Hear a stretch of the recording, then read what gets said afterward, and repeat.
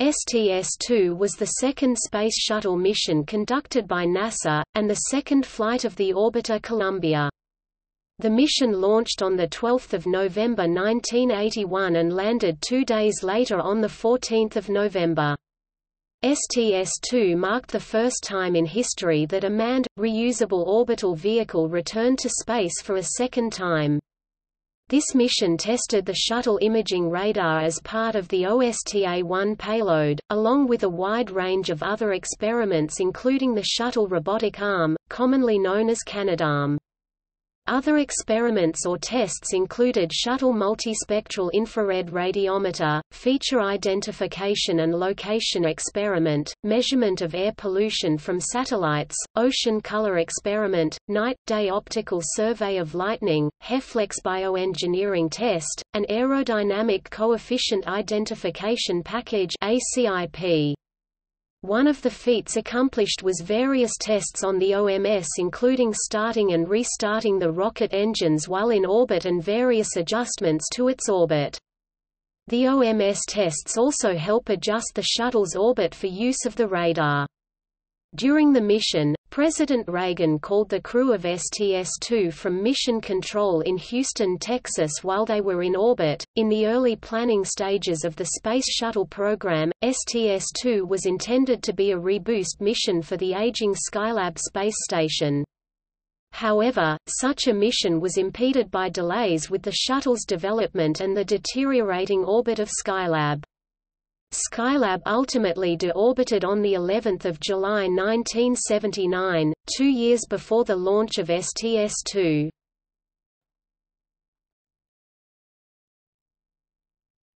Topic: Crew.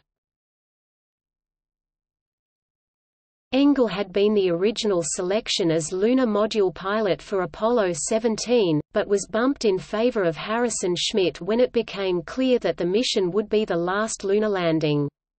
As a consequence, both Engel and Trulli were rookies during STS-2. Engel had flown the X-15 above 80 kilometers (50 miles) and so had earned USAF astronaut wings, but was still considered a NASA rookie, constituting the first all-rookie crew since Skylab 4.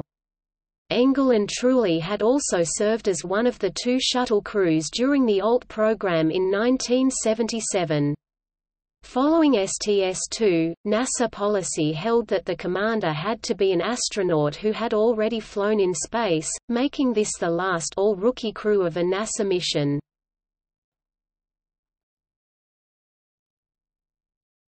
Topic: Backup crew.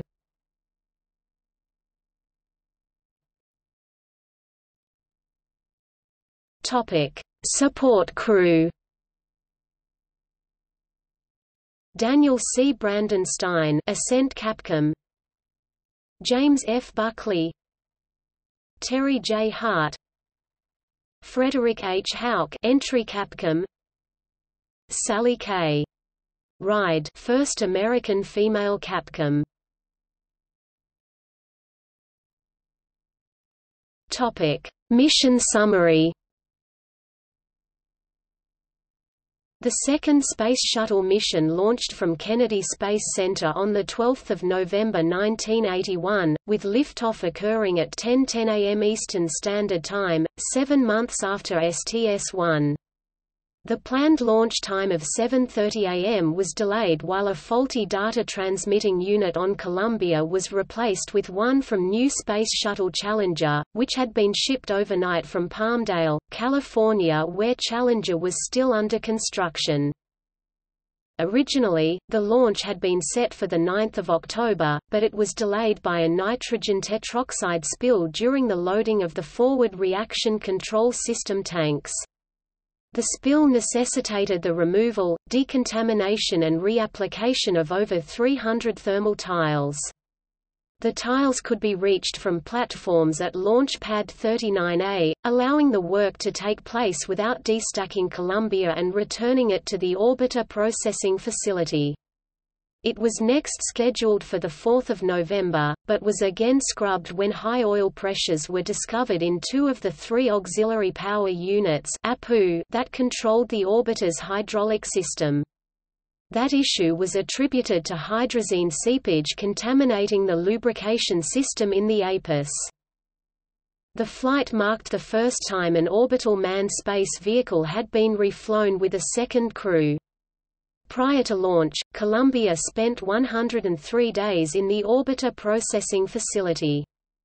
It again carried the DFI package, as well as the OSTAL payload, named for the NASA Office of Space and Terrestrial Applications, which consisted of a number of remote sensing instruments mounted on a Spacelab pallet in the payload bay.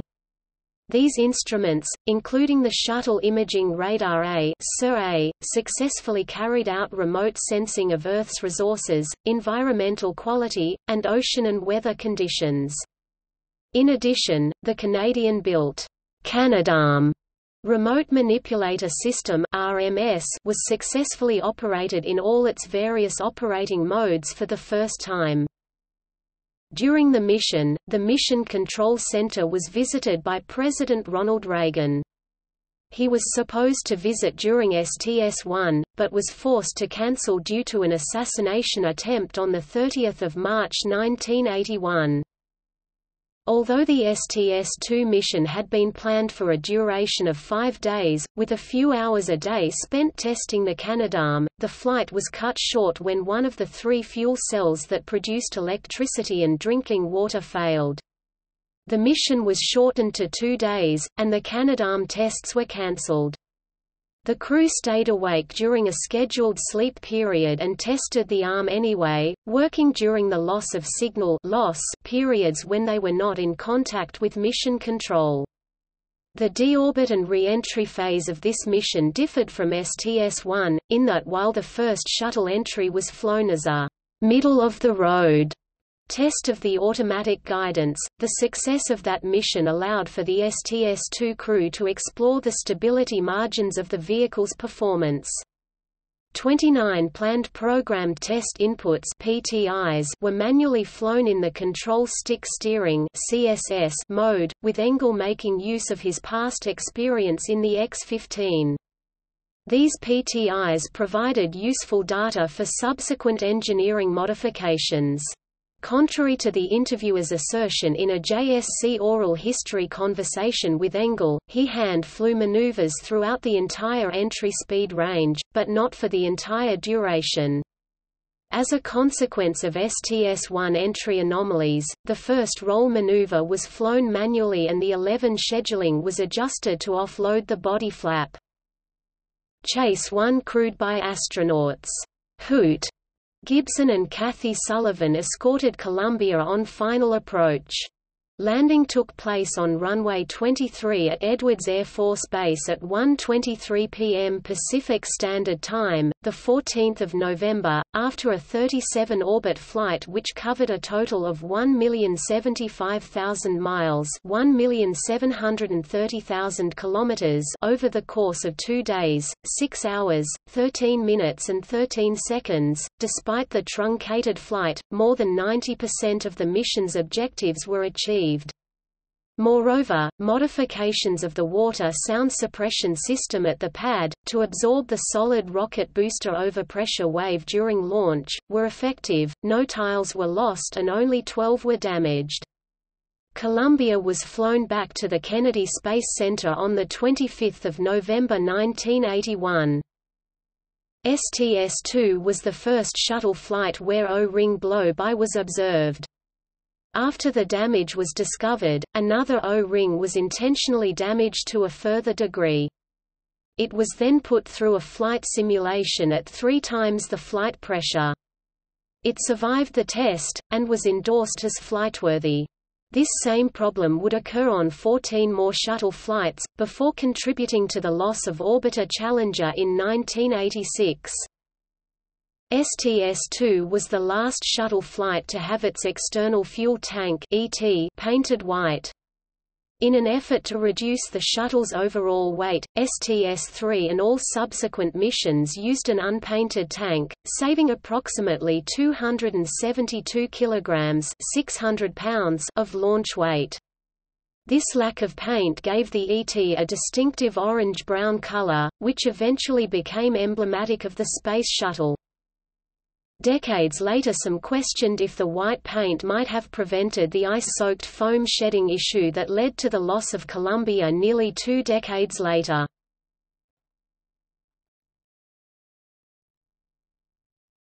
Topic: Experiments or tests. One of the major payloads was the OSTA-1. Examples of STS-2 payloads or experiments: Shuttle Imaging Radar, SRMS, the Shuttle Robotic Arm, aka Canadarm, Shuttle Multispectral Infrared Radiometer, Feature Identification and Location Experiment, Measurement of air pollution from satellites, Ocean Color Experiment, Night-Day Optical Survey of Lightning, Heflex Bioengineering Test, Aerodynamic Coefficient Identification Package (ACIP). They also tested the OMS engines.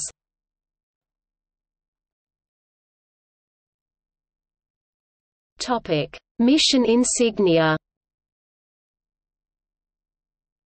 The patch notes the names of the mission's 2 crew members, and includes an image of a bald eagle, the national bird of the United States, decorated with the colors of the U.S. flag.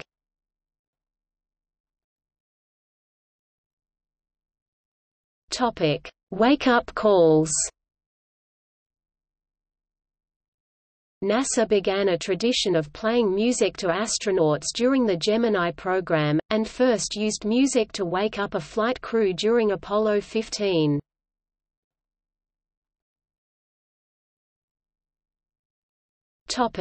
Gallery.